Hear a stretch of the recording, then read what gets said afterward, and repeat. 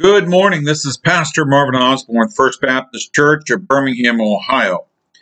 I hope you're well, and I hope your day started well, and certainly I hope your year, 2022, has started well. And we're looking at Psalms chapter 1, something for all of us to consider as we look forward to a brand new year. It says in Psalms chapter 1, "Blessed is the man who walks not in the counsel of the ungodly, nor stands in the path of sinners, nor sits in the seat of the scornful. But his delight is in the law of the Lord, and in his law he meditates day and night. He shall be like a tree planted by the rivers of water, that bring forth its fruit in its season, whose leaf shall not wither, and whatsoever he does shall prosper." What's he saying here? He's saying here that the blessed man, the godly man, does not seek counsel outside of the Word of God.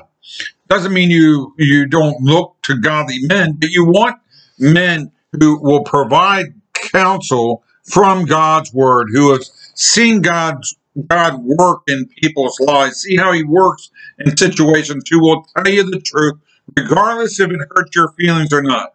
So many believers today are going to outside counsel. They're going to these seminars. They're reading these self-help books. They're engaged in maybe the spectacular. They're amazed at what's happening with the successful and the prosperous and the this and the that. And you know what? He's saying here that the blessed man will be tethered to the Word of God. As a matter of fact, he's so tethered to the Word of God that he spends time, he meditates in God's Word day and night. What's he saying here? He's saying that we are to the blessed man, the godly man, the one who has the ear of God, is the one who seeks God throughout his day, who does not look for others' advice, but he looks to God. Looks to God. So what does that mean for you and I? As we start this year in 2022, I think it's a wise move. It's a wise move for every man, woman, and child listening to me today to make a commitment that I'm going to start my day in the Word of God. I'm going to get up 30 minutes early. I'm going to spend time in God's Word, and I'm going to spend time on my knees. And you know what? I'm going to try to remember throughout the day what I've read. I'm trying to absorb God's wisdom that comes from His Word. That's what we should do on a daily basis, but we should also make church a priority in our week. It's 52 weeks ahead of you this year. How many of those 52 weeks are you going to be in church? How many? I'm not even saying Sunday night. I'm saying Wednesday night. I'm saying the house of God on Sunday. How many of those 52 weeks are you going to be away? Well, you say, well, I'm going to be gone 2 weeks for vacation. I get that. That's fine. You may have 1 or 2 weeks that throughout the year that you're sick, a child sick, or an emergency comes up. That's fine. So you're making a commitment that I want to be in church at least 48 weeks this year by God's grace, according to His perfect will. You know what? Because you're going to be tempted throughout this year when you wake up on a Sunday morning that you don't feel well. It's a good day to sleep in. You see the snow flying. You see the storming outside, or it's a beautiful day. And it's a great day for us to go to the beach. It's a great day to get on the boat. It's a great day to whatever. And the temptation is we're going to skip church and we're going to do something else. No. I've made a commitment, and I'm going to keep my commitment.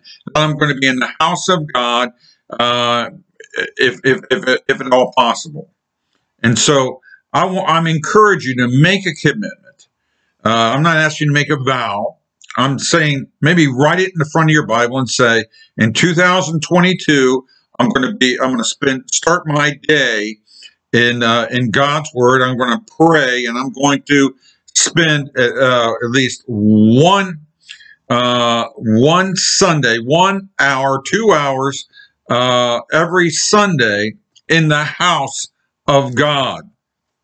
And I guarantee you, this is my guarantee. I guarantee you, if you do that, in 1 year from now, you're number one, you're going to be happy. You're not going to regret the fact that you chose to do that. Number two, you built a godly habit in your life. And I guarantee you this, that your walk with Christ will be stronger. Isn't that what we want out of 2022? We really can't control what's happening in the White House. We can't control what's happening in our finances. We can't control what Russia or North Korea or what's happening in the Middle East.